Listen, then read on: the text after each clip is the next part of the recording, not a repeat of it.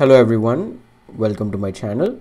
In this video I'm actually going to show you how to use ingress controller to redirect your web traffic to different applications running in your cluster. Now this topic might be familiar to you if you are already subscribed to my channel, and if you are new, then let's take a look. Okay, the first thing you need is an EKS cluster. For that, I recommend you to actually watch this video. I'll just show you like how it looks. So this particular video, and it gives you step-by-step instructions on how to create an EKS cluster. So just follow that and you'll have an EKS cluster. All you need is an AWS account. Second step is basically once you have the cluster up and running, you should have configured some node groups which have one or more worker nodes running. So I'm going to show you how it looks. In my case, I have only one worker node. Okay, so you might have two. I think in the video they tell you to create two worker nodes, which is okay. All right, now the next step is to actually deploy an ingress controller, and I always go with this nginx-ingress controller because I found it very easy to deploy and use actually.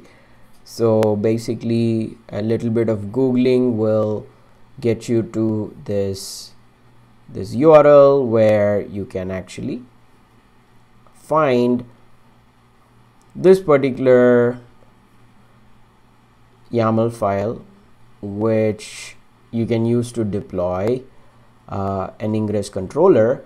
But this one, as it says, it's actually based on a network load balancer. There are other ways to do it, but for now I'm going to keep it simple and just take this file and run a deploy, basically kubectl apply, and it's just the deploy command. It's going to deploy ingress nginx, and it's sort of customized for deployment in AWS. Okay, and this creates a bunch of resources. Now let me show you what's deployed in this namespace which just got created. And in fact, if you want to see the services, you see it created actually an ingress controller service which is of load balancer type, and it created a load balancer for us. So if I take you to my AWS account and look at the load balancers, you will see the load balancer service in here. I hope that looks clear, but basically it's being provisioned. Now let's go see what else are our steps. Okay, so I'm going to deploy some applications. Let me show you how does my application look. It's a simple deployment based on, if you look at my spec, so the front-end one deployment is based on HTTPD container, and front-end 2 deployment is based on nginx container or nginx image. Okay, so this one's based on HTTPD image, this one's based on nginx image. Okay, so deployments are not enough because we need some services to redirect traffic. So we're also going to create services like a Kubernetes service.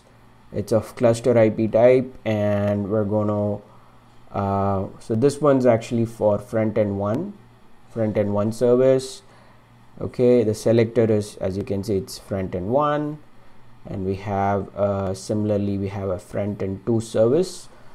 It's pretty much the same as front-end 1, but basically front-end 1 services for front-end 1 deployment, front-end 2 services for front-end 2 deployment. So let's go ahead and do this. What I did was I copied all these manifests into this application.yaml. So I'm just going to deploy this one. That should deploy all the deployment and services that we need actually.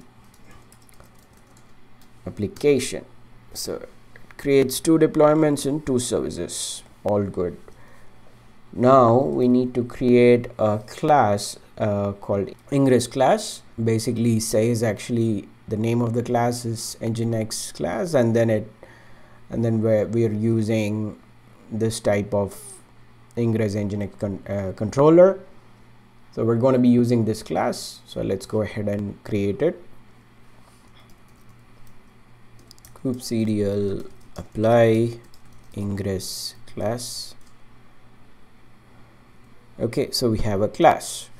Finally, the most important part is the rules, where if you type this URL, this looks more realistic, right? So if you use this URL, it takes you to frontend 1 service, and this URL will take you to frontend 2 service. And this HTTPD and nginx, which are basically our deployments, our applications, or part of the URL itself, right? So, and what I did was I went to Route 53. And I registered a domain. You can go here. As you can see, I registered a domain called executeoncommand.click. All you need to do is just click this button, and you put the domain name you want, and the .com or .net, and you can actually find a website or domain that's available. So I already did that. Once you find the domain, then you need to put your contact details and verify it through your email. And once your domain becomes available, then you can basically go to the next step in my document. So what we have done so far is we've created an EKS cluster by following this video, and it should set up your local workstation as well if you follow that video carefully. Basically, it creates the worker nodes for you. We've deployed nginx controller, and then we deployed the application, which is basically a couple of deployments and a couple of Kubernetes services of cluster IP type. Then we've created an ingress class, and let's actually deploy the rule, the ingress rule as well. Do a kubectl apply ingress. So that would be my rule. So that's created, right? So now finally the Route 53 part, and as I showed you, you registered the domain, you verify it, and then if you go to your hosted zones, then go into the domain that you just created, and what you need to do is you need to create a record in your hosted zones. Okay, so I am actually going to put * or star over here, basically to say I want to redirect all the subdomains of this particular domain to my load balancer. And for that, I'm gonna enable this alias thing, and then the record type is going to be routes traffic to IPv4 address or some AWS resource. In our case, it's going to be an AWS resource. So it's going to be a load balancer, a network load balancer, right? Because that's what we basically created using this file. Okay, so now I'm going to choose the region where my load balancer is, which is US West 2, and finally the load balancer should show up here, and I don't need this target health check, and then I'm just going to create a record. Okay, so basically let's create a record, and it takes a few seconds. I think it might work now, so let's go ahead and test it out. So first I want to go to my nginx domain, and that looks like this, nginx.execute on command.click, and that takes you to the nginx application and the web page, the default web page that is running inside the application. And if I change it to HTTPD, it goes to the HTTPD application, right? So we basically ran two different applications, and we used the ingress rules to redirect our web traffic to an application according to the subdomain in the URL, right? All right, I hope that was useful, and I will see you guys with another video. Please do subscribe to my channel if you haven't already, and thank you.